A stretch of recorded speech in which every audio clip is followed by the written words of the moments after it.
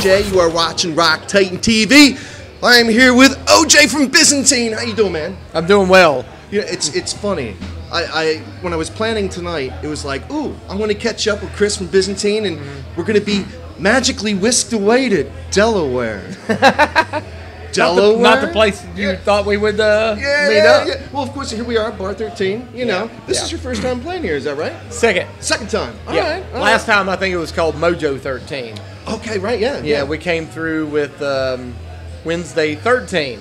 Right on. Yeah. Right on. And that was like 2-3 years ago. So it's been a minute. All right. Now we are still playing in support of the Cicada Tree, yeah? Yeah. That album came out about 8-9 months ago, maybe 10. Our touring cycle has to be extended longer than normal bands because we're so domesticated.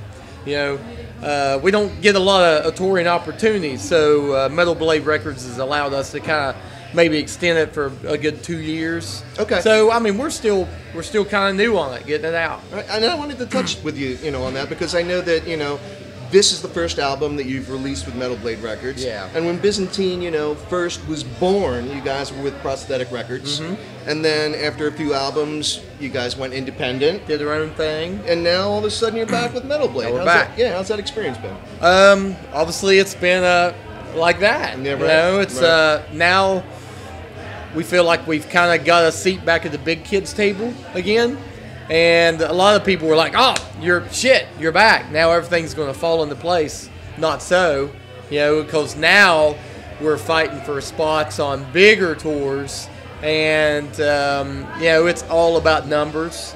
A lot of people still don't know who we are because we've still not been able to play in front of those Mastodon crowds or the Gojira crowds. And I think we're at that point where we need to be doing. Well, and you're going to be doing that very soon from what I understand. Yeah. We're going to be doing a couple of small special guest shows, which I think are going to help catapult us in certain markets.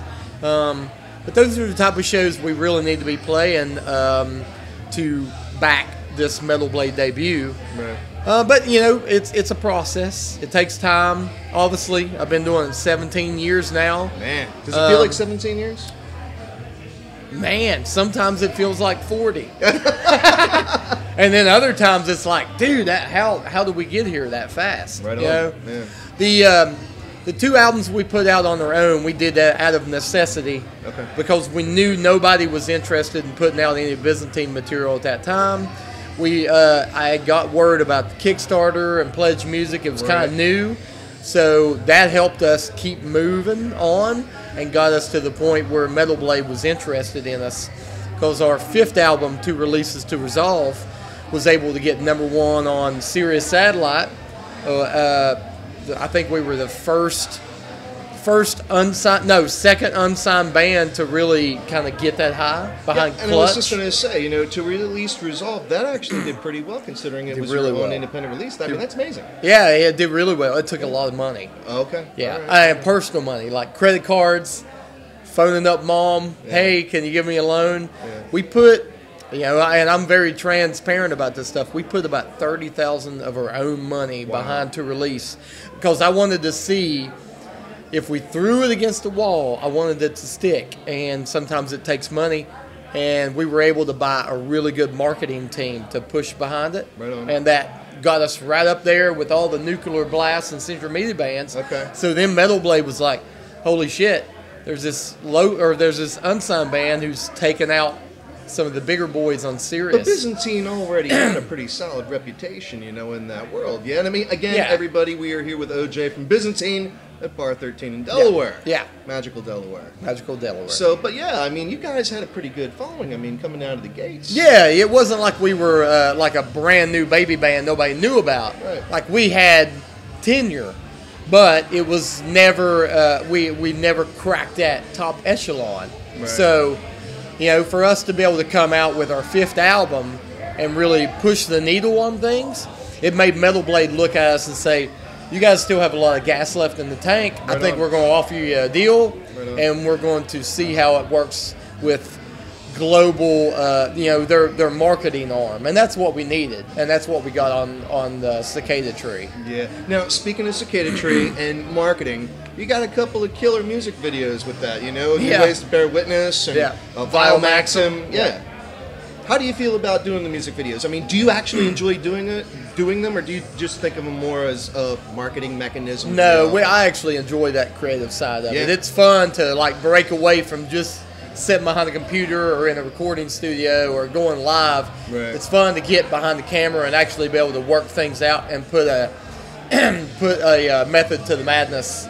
So, we've done 2 music videos. We actually just shot our 3rd one. Okay, cool. It's going to come out probably in about a month. It's for Are we allowed to divulge, or is Metal Blade keeping that under wraps? No, actually, we're paying for it ourselves. Okay. We told Metal Blade was like, we want to keep putting our own money into this. Okay. To show them that we got skin in the game too. All right, cool. So we're doing a video for the Cicada Tree, the title track. Oh, cool, awesome, Yeah. awesome. We want to do something different. Yeah. New Ways to Bear Witness and Vile Maxim are really like up tempo, and we wanted to show more the progressive side. Okay. And this song does that. Yeah. So. I really like New Ways to Bear Witness. Like, Thank you. Just the sound that you had in that. Yeah. Very cool. It's got that what I call it's got that southern swing to it. Yeah. Pantera with a little bit of Testament. Got some good stuff going on in West Virginia, man. There's all kinds of good stuff coming out of West Virginia. Shit, yeah. Yeah. So again, here we are. We're doing this quick little kind of northeastern tour deal. How did this all come up? What was behind that? Well, the impetus of this was that we've been trying to play St. Vitus in New York City for about a year or two. Right. Okay. Every time I contact the booking agent there, it's like we get a second hold or a third hold on the date. I sent a date to them. They said, "Hey, it's yours." Nice. So I wanted to book a weekend around it. So we're doing Wilmington, Delaware tonight, and Baltimore, Maryland tomorrow, which is a makeup date. Okay. We were supposed to play Baltimore in last fall, and we Okay. showed up, and they shut the show down 10 minutes when we walked in.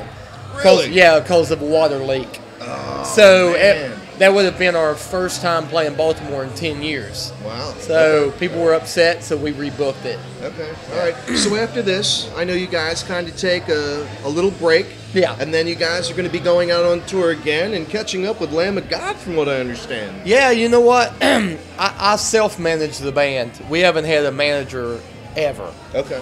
So I've been feeling really down on my managing skills, thinking that I'm dropping the ball. So Why I told is that? How's that? because we've not landed a lot of these bigger tours, Okay. and I'm putting the equation together. I'm like, we got a good label, we got a good booking agency, we got a good album. What's wrong? And I was like, oh, it must be me. So I called Metal Blade and told them, I said, I'm going to hire a manager. Okay. They got on the phone with me. We did a conference call, and they said, OJ, that's not the right thing to do. You just need to be more aggressive with your contacts. Okay. They said, you know enough people in this music industry now that if you send the emails, things will happen. So immediately I started firing out emails, and within like 4 days, we landed a Lamb of God and Behemoth show. Nice. And I was like, oh, maybe they were right. So we're playing with Lamb of God and Behemoth in June in Raleigh.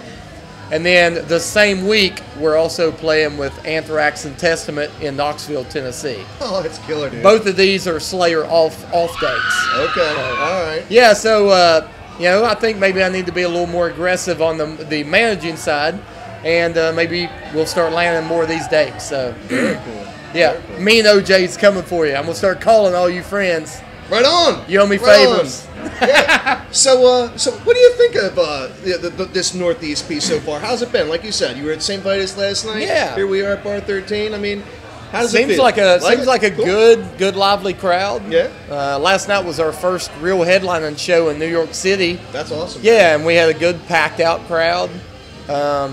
We're trying out new songs that we haven't played off of the new album. Okay. So All right. yeah, All it's right. fun. It's just we got to get out here and grease the wheels every once in a while between these tours. Okay. Yeah. Now, is everything you're doing right now, again, more in support of the Cicada Tree, or are you already working on new material? Have you No, Okay. Normally I don't write when we're out playing. Okay. Like I will, when it comes time to do an album, I'll thrust myself in it. Right on. I'll write the album for about 3 months and Okay. put it out, and then shut the creative, shop down. Right. So right now we're focusing on that.